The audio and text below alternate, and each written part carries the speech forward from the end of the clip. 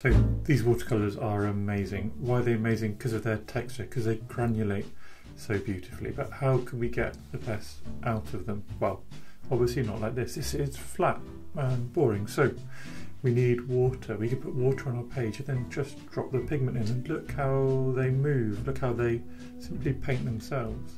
We could do it differently as well. This time, loads of water in our brush and a little bit of pigment. And again, just look how things move. So the change is enormous. We've got this flat wash on the left and look at these amazing granulating textures on the right.